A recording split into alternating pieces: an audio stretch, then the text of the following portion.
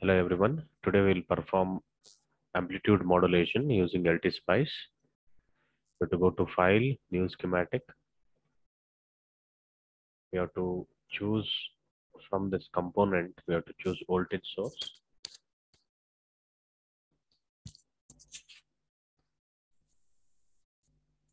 I'm taking two voltage source. One as carrier signal generator, one as carrier signal, and one as our original signal. So this voltage source will generate carrier signal, and this voltage source will generate original signal. I have to take one more voltage called as BV, which is arbitrary behavioral voltage source. Here we can write the function for this voltage source. We'll ground these voltage sources. Now we'll set the amplitude and frequency of the carrier signal. Amplitude of the carrier signal, I'll consider it as 2 amps, 2 volts, and frequency has 5000 hertz.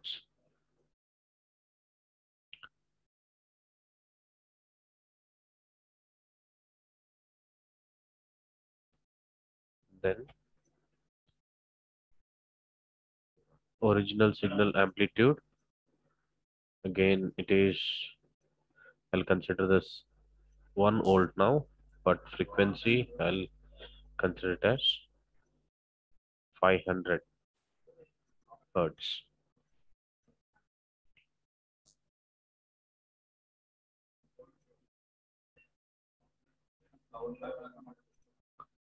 And then we'll label these these three voltage sources.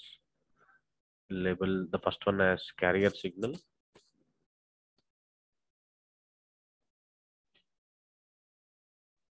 It is continuous. We should not leave any space here. There is no space in between carrier and signal. And then this one we'll label it as original signal.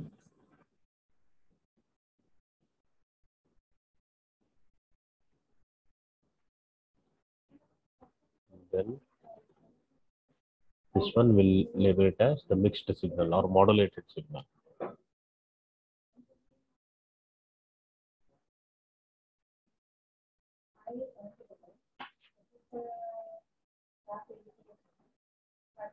And the function what we write here is simply V equals to V of carrier signal into V of original signal. Original signal.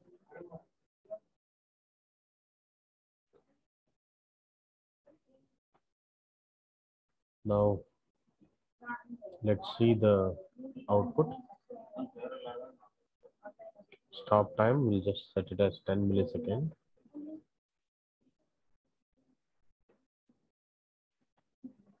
We'll plot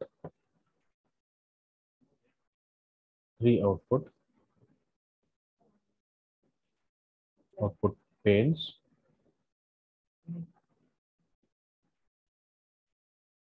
One for the carrier signal, as the carrier signal, and one for original signal, and one for modulated signal. This is amplitude modulation. You can see as the amplitude of the carrier increases, amplitude of the original signal increases, the carrier signal amplitude increases. Okay. So amplitude modulation means change in the amplitude of the carrier signal in accordance with the change in the amplitude of original signal. Thank you.